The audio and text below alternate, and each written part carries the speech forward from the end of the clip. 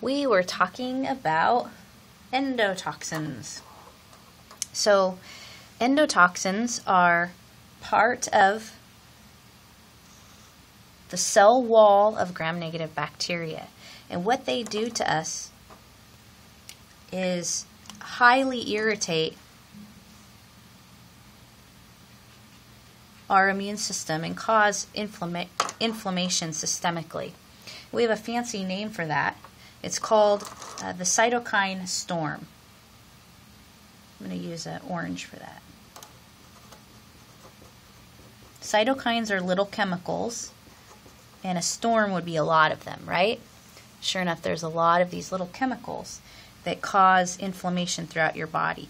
So if there's a gram-negative infection that gets into the bloodstream, it can cause systemically a fever, body aches, or even if any of that lipid A gets into the bloodstream.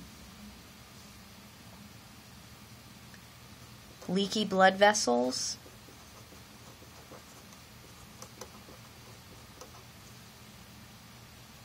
This would be if it's systemic, if that's systemic, then yikes.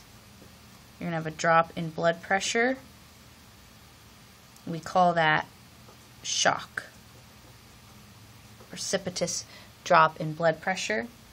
And the scary thing about that is it can lead to organ failure, because if the organs aren't getting enough blood, then they can stop working.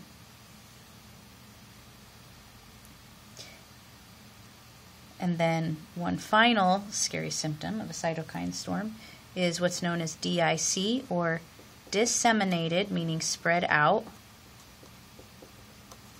intravascular clotting. So little tiny strokes could occur all throughout the patient.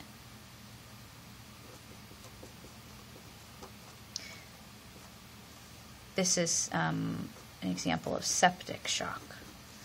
So septic shock is when blood pressure drops precipitously due to a bacterial or pathogenic infection that is in the bloodstream. And this can be caused by a gram-negative bacteria. Now, they're not the only ones that can cause a cytokine storm.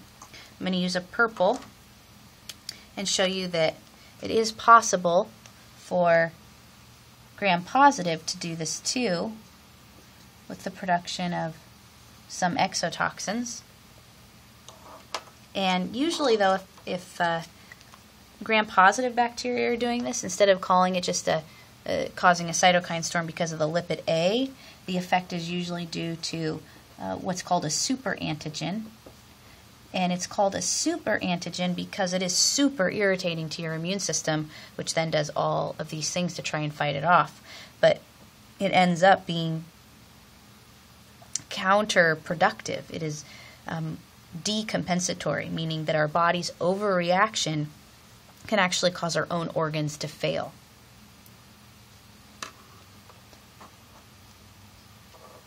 Okay, let's look a little more at some other exotoxins besides superantigens.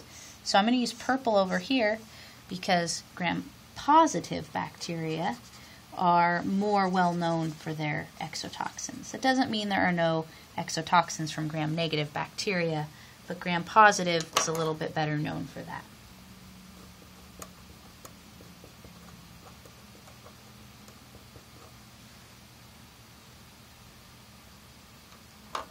Okay, so make a purple line to this first one. Cytotoxins. Cytotoxins are toxic to cells, and usually when we talk about a cytotoxin, we're talking about red blood cells. So these are toxins that can destroy red blood cells and sometimes white blood cells.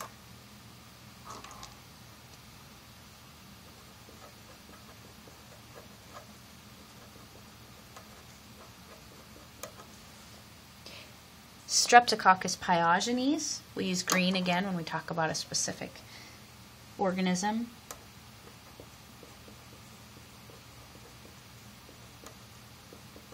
Is beta hemolytic. So remember in lab you test to find out which bacteria is able to destroy red blood cells, and Streptococcus Pyogenes is very good at that because it has cytotoxins that damage our blood cells. Another kind of exotoxin that bacteria may make are neurotoxins.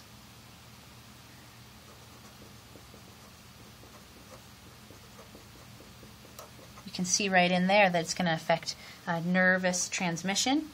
So you can take a blue pen and put a bunch of neurotransmitters in the synaptic cleft. That's what you're looking at here. This is a synapse.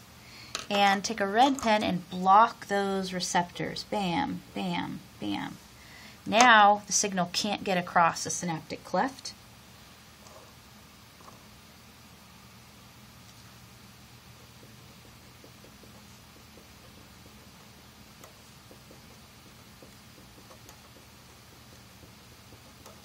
So the toxin blocks transmission. And again, using your green pen for an example, Clostridium Botulinum is an example here. Makes an exotoxin that blocks transmission. Similar, but just a little bit different, Clostridium tetani overstimulates the receptors and doesn't allow the transmission to end. And that causes cramping. So that's overstimulating.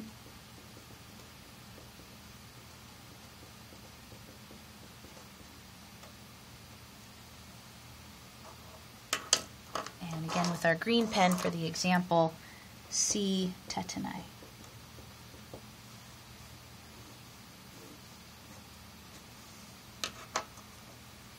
And another type of toxin is called an enterotoxin.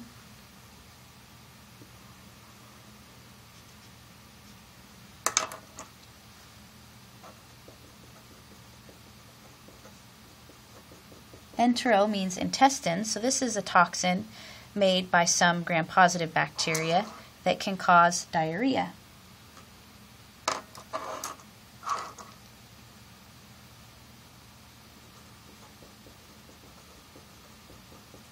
Usually what these kind of enterotoxins do is they cause potassium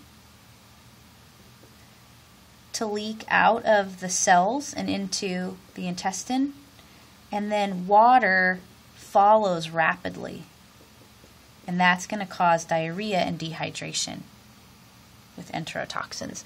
This is and enterotoxins are often made by things like E. coli and Vibrio cholera, Salmonella. Those are gram-negatives that can make enterotoxins.